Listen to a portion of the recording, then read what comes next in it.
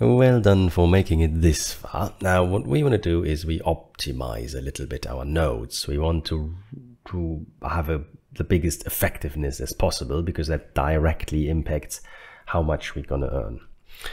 So again, just to recap a little bit, what we've done is we installed Prysm and Geth, and then Prysm Prater and Girly Geth.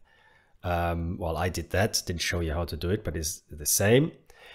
And now I will be switching back and forth between these packages now, Prysm Prater and Prysm. And you have to pretend this is only one or the other, depending on whether you prefer to do it with Prysm Prater. You know, this is the fake ether, the test net where you can't lose any money.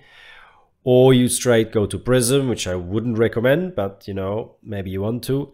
So this is the real ether where you can lose real money. So up to you.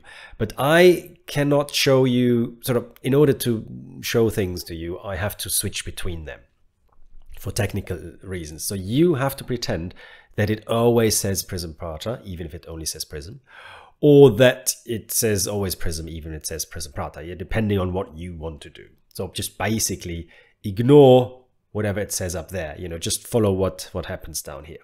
Right. What we want to do is getting more peers. So we want to make our node more effective. And currently, if we go to the logs file and into the beacon chain, you should see something along these lines here. So we have 45 peers, we have 0 inbound and 45 outbound. So two things we want to do. We want to get more peers in general, and we also want to get inbound peers. So first things first, we're gonna try and get more peers here. So that's the easier part. So all you have to do is in your Prysm package, go to config, you go to advanced editor, and then there's this field extra options. So yours is probably empty here. Yeah, it doesn't say anything like that. And what you want to put in is exactly this. Well, not exactly this. You want to up it to 75 peers.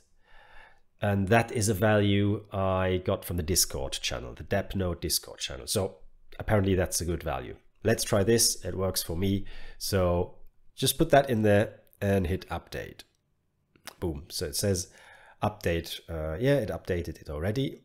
So now let's see what happens in the Prysm Prater package, logs file, beacon chain. Right. And let's fast forward a bit.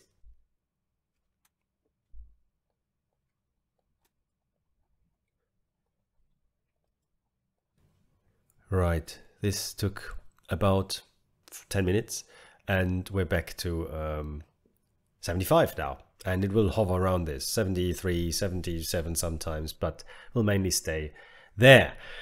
Right, and the next video, let's have a look at the inbound peers, which might have an even bigger impact on the overall effectiveness of your node.